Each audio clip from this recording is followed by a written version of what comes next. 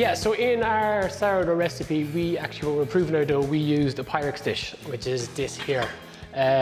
Basically, Pyrex is just a brand. It's one that's readily available here in Ireland, but you could use pretty much anything you have, like a cast iron dish, casserole dish. The concept is exactly the same. The idea is to create a little chamber in which the dough to bake. I suppose the benefit of using a Pyrex dish is it actually has the flat lid. So when you flip it upside down, it's got a flat surface to work on, where a lot of dishes often have a little handle, a lid, so it's very hard to use. So the one we use is 2.5 litres, which is perfect for the likes of an 800-900 gram loaf of bread. So the size dish that you use largely just depends on how much dough that you have. Obviously, you don't want to fill it completely. You need to leave room for which the dough is going to improve and rise. Online, realistically, is probably your best bet. A lot of ours actually comes in from companies in Germany. Depending on kind of where you're from, flour is often graded and has a different name. I suppose in the UK and Ireland, we generally call it strong flour. The idea it's made from a harder wheat, so it's got a higher level of protein, generally about 11 to 12%, and it's your protein that equals your gluten. So when it comes to bread, it's often known as bread flour. Again, for example, the French and the Italians would have a slightly different grading system than we would. Like the French would be T65, we call it strong. A lot of people call it bread flour. It's all exactly the same thing, just depending on kind of where you're from. The mill might have attached a slightly different name. The difference between a starter and a levain is absolutely nothing. They're exactly the same thing. It's just a different name. So yeah, you'll often find that you got your starter culture, your mother, the levain, they're all exactly the same thing. Again, it's just a different names being applied to it, but they're the same thing. You'd have seen the sourdough starter recipe that we used, and as I say, when you kind of look through online, you see a lot of different variations, how to make different starters between soaking grapes, using yogurt. To be honest, simply flour and water is absolutely perfect. So the ideal flour to use when starting off your starter is probably like a stone ground organic wholemeal flour. The idea being all the nutrients are still trapped within the grain, so it's exactly what you need.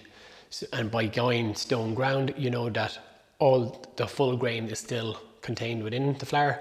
And again, organic is a great way to ensure that there's been nothing added to the flour. When it comes to your sourdough starter, for example, I would actually have 2 starter cultures. I have one that's based on white flour and one that's based on rye flour. So this is just our rye one here. You'll see it's kind of that much darker in colour. It's got a much stronger flavour. Probably the only difference is once I got my starter up and going, on my daily feeding, I simply use rye flour as opposed to, say, using white flour. But ideally, yeah, the flour you're going to bake with is, try hold on to that. So if you're just using a white starter, make sure you're just using a good quality white bread flour. So you will notice in this sourdough starter recipe that we suggest that you discard some halfway through the process. Simply the only reason we do this, and you don't have to, is to stop you building up too much. Because ideally the ratios we work off is whatever quantity of sourdough starter we have, we add the same weight of flour, same weight of water. So for example, if you had 500 grams, you would add 500 flour, 500 water, which takes you up to 1500 grams. For the home baker, that's quite a lot. And then the more you have, the more you have to feed, which is realistically is going to start costing you more because you have to keep adding more and more flour. So the next time you feed it, it would be 1500 grams of flour, 1500 grams of water. So simply the only reason we discard it is just to stop you building up too much. You don't have to discard it. If you want to keep it all, feel free.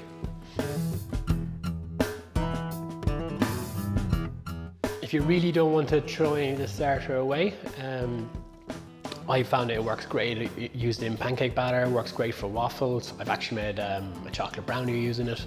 So you can feel free to improvise and use it where it needs to be. But as I say again, just don't build up too much because you will have more to feed and more to look after. So ideally we recommend that the starter is fed once a week. Now it is quite resilient. You can push it up to about 10 days or so, but you'll often kind of find as the starter gets neglected, this kind of grey liquid starts to form on the top of it. So that's a bit of a cry for help. Your starter's starting to die off. So ideally, if that happens, just pour the liquid away, don't mix it back in, and feed it. You might kind of find that you're gonna have to feed the starter for 2 to 3 days continuously in order to bring it back to full strength.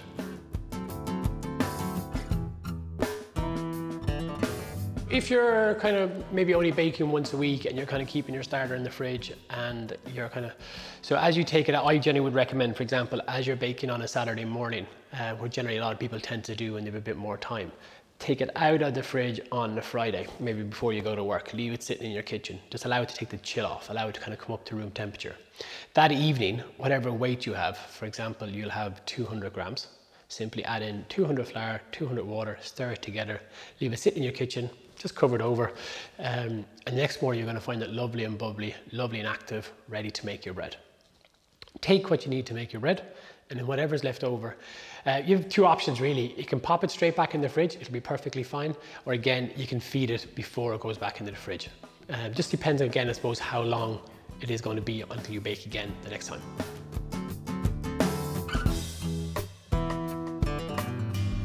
So a great way to store your starter, if you kind of find you're not going to be baking for a little while and you don't want to have to kind of keep feeding it, is you can freeze it. Freeze is absolutely perfect. Again, you might find when you let it thaw out, you might need to feed it for 2 or 3 days, again, just to bring it back up to full health. The reason we would autolyse our dough is the idea, very simply, it's a simple process. It simply involves the mixing together of flour and water, which allows you to kind of condition the flour, allows it to hydrate fully. Also allows us to slightly extend our fermentation process. But I didn't really want to overcomplicate things too much. The idea is we're trying to keep this nice and simple and encourage as much people to bake as possible. Of course, we can get a little bit more technical. I generally found autolyse is great when you're kind of using like a whole grain flour. Because particularly with the likes of the bran and the fibre within the grain, it does take a little bit more time to hydrate, so autolyse is a great benefit there. Also, it's a nice process to use when using much wetter doughs, because it allows you to build up some strength within the dough, which I find mine's much easier to work with. So it just depends on the recipe. Not every recipe requires it.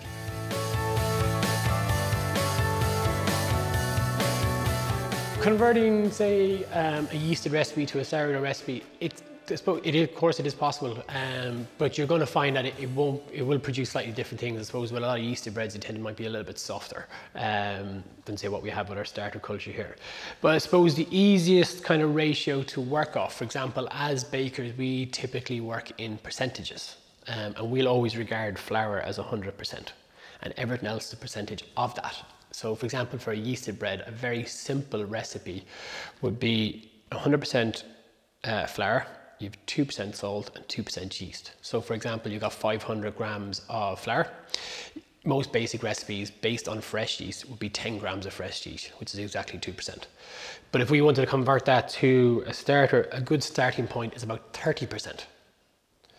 So if you were, say, working off a kilo of flour, that'd be 300 grams of sourdough starter, as opposed to, say, with our yeast where it would only been 20 grams. So that's probably the ratio we use is a little bit different. But again, when you're converting recipes over, you think logically, think about the effect that has. If you're kind of using kind of a wet starter like we do, you will find that it's going to add additional hydration to your dough. So you might find that you need to hold back a little bit more liquid so you can keep that lovely balance. No, when it comes to shaping your bread, you can shape it any way you like. It can be in a tin, it can be round, it can be square, it can be any shape you like. It just depends on what you're actually going to prove it in and what you're going to bake it in, and what the process is. And it's only a visual thing really. It doesn't make a difference to actually how it bakes. So you could be using a loaf tin, no problem. You have our little Pyrex dishes. You can use individual little rolls. Just depends on what you're trying to achieve. Typically, I do find with most sourdough loaves in particular, is they do bake better free form rather than in a tin. Tend to produce more volume, help to create a kind of a better crust rather than say baking it straight in a tin. But again, use whatever you have at home. If you've only got a few loaf tins, use that. That works absolutely perfect.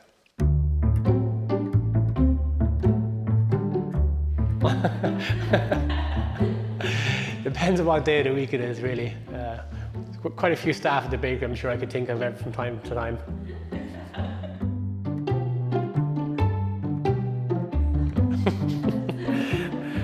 who down thumbs sourdough videos?